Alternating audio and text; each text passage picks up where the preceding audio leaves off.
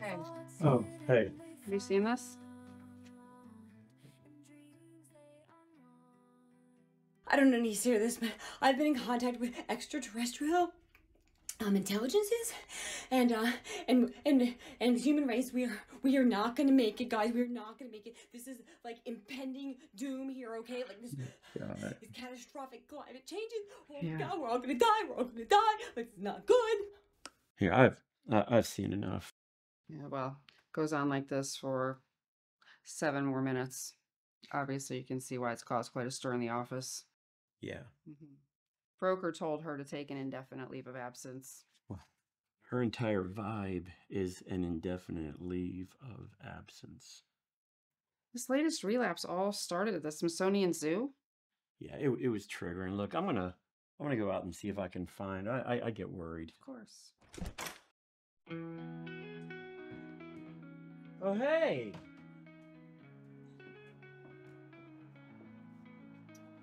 Hey. You all right? Hey, girlfriend. Oh, are you loving your time off or what? Yes. Look what I have all the time to do now.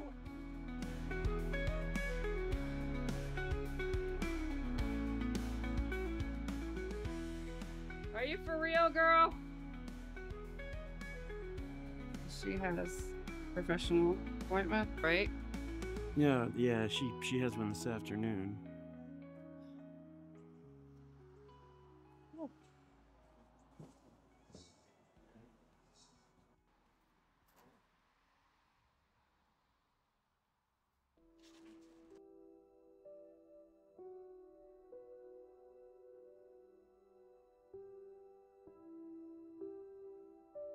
So this was your first time ever seeing this intelligence?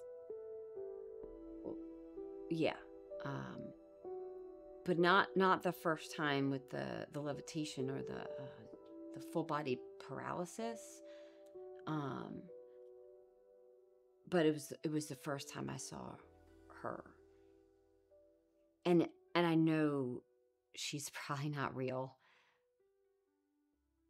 But she seemed so real. Of course. I mean, I was in the living room on the couch watching TV, and Alan was in the bedroom asleep, and it's like my whole body was asleep, but my mind was awake, you know. Yeah.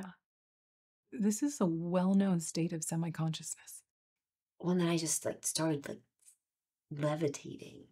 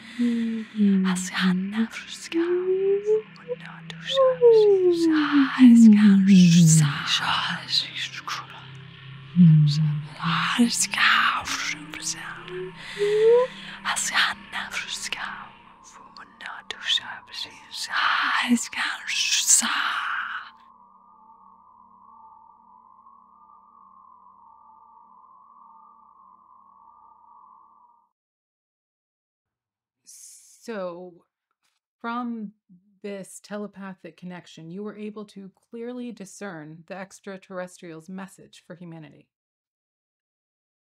Well, that sounds crazy. We don't use that word. Pretty sure my coworkers did. You know, but just statistically speaking, you know, even if this isn't real, there's got to be some sort of existential extraterrestrial life somewhere out there, right? Well, it seems likely, but in terms of close encounters on Earth, I'm a bit of a skeptic.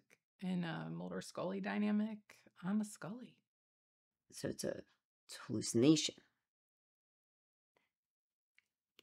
That's a sign of a serious sickness. It's certainly not a sign of psychosis, especially given your history of somnambulism. Huh. I do know a little something about ufology and close encounters. Are you familiar with the case of Barney and Betty Hill? Is that the horny doctor that ran around chasing nurses to some kind of weird fast-forwarded saxophone music? No, that's Benny Hill. Oh, The Hills I'm talking about were on a road trip in the 1960s. They woke up on the side of the road with temporary amnesia and a span of missing time. In the course of therapy, Barney Hill remembered a terrifying abduction experience with gray skinned aliens with big black eyes. He recovered the experience during hypnosis. In a hypnotic state, people are very suggestible. Even Freud, who was a major proponent of the therapeutic necessity of hypnosis in the treatment of traumatic hysteria, believed he could powerfully suggest ideas and behaviors to patients in that state. Hypnosis and genital massage were his approach to hysterical disorders. well, that's kind of freaky. Should we try that one? The modern psychiatric community frowns upon the happy ending approach to therapy. But think of all the money you could make.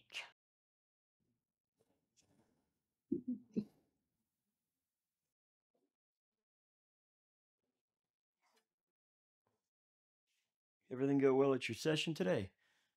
With the exception of not making it to third base with Dr. Kevorkian? Okay, it's Dr. Zakharkov. And yes, it was good. She made me feel a little less crazy after that whole alien encounter thing.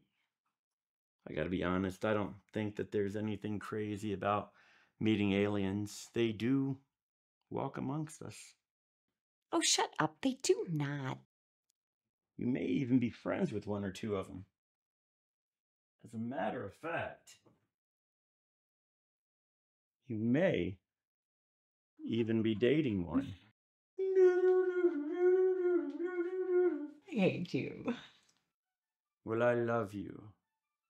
So you should come with me to the world of Meckledorf. And we can create a race of hybrid humans and take over all of the galaxies.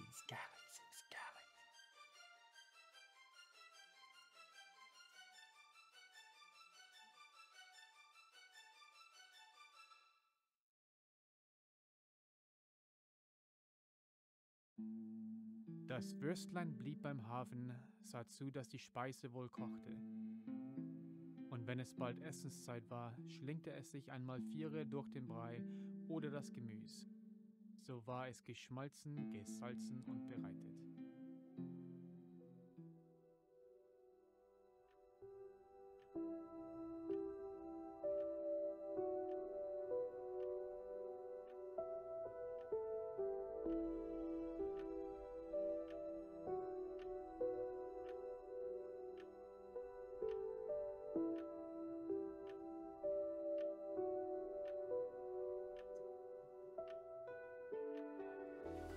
Well, what now, my paranormal activity-esque beauty?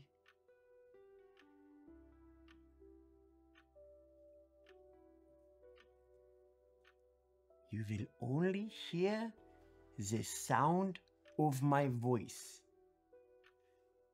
I want you to close your eyes. Now, what was it about the Smithsonian that triggered you so bad? The elephant shrew. Ah, yes, the shrews. Now. But why? The shrews. They scurry around and then they stop. They stare at you with their black, beady little alien eyes.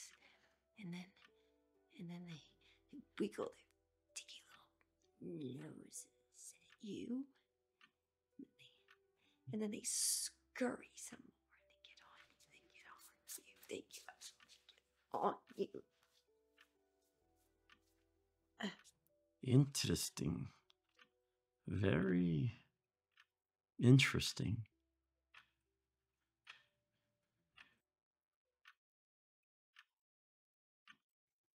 No, it was wild. She really seemed to believe that the shrews were coming after her. And I don't mean the 1959 the killer shrews. I'm talking about the little furry, cute, adorable creatures. Yeah. I mean, you could just get rid of the creepy cat clock. No, I don't want to. I mean, look, I know that I'm not a professional and that I may even be doing irrevocable damages to Nancy's psyche, but she hasn't opened up to me in a meaningful way in forever, and I kind of just want to see what I can get out of this. I don't know. It seems kind of risky. Risque is my middle name. You are hopeless.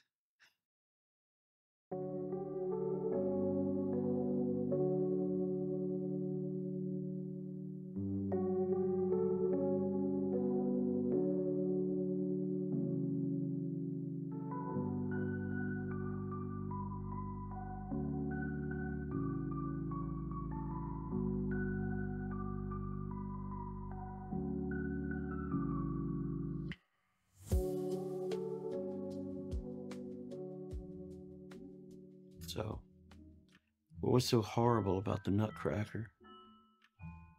Most small girls, they love the Nutcracker. Oh, I loved the girl Clara. She was sympathetic. But then that horrifying mouse came with the floppy, wiggly fingers and all the heads and the teeth. And then the Nutcracker turned into a man with this disgusting bulge in white tights. Nuts. Whoa. My God, okay. Take your time.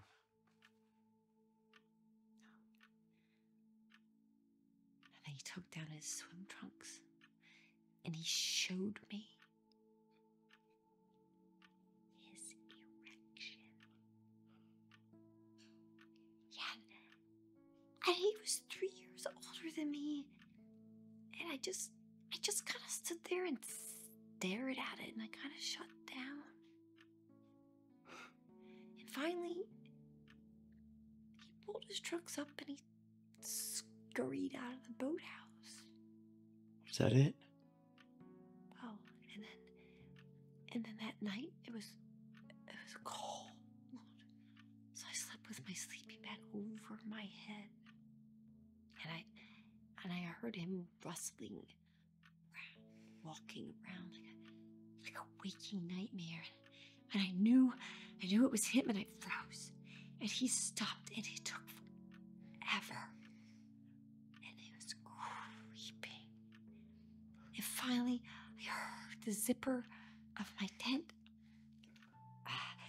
I thought something horrible was going to happen, and a pickaxe on my face or a boot to my head. And then he did it.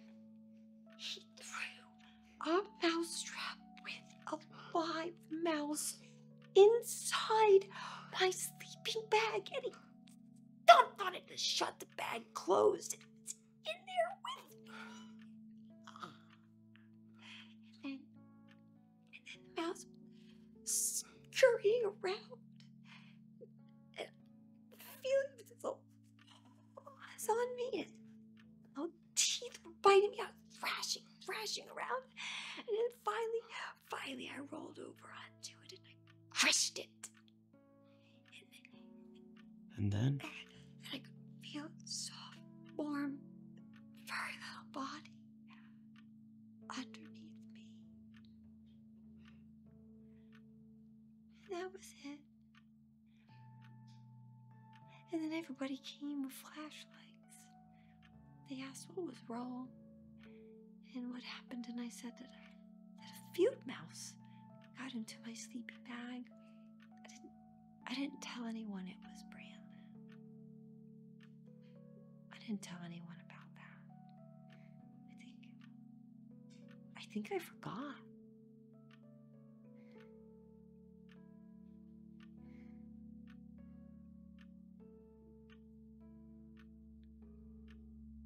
Oh, Ellen. Oh, you're still awake. Oh, it's late. We should go to bed. Yeah, baby. Let's go to bed.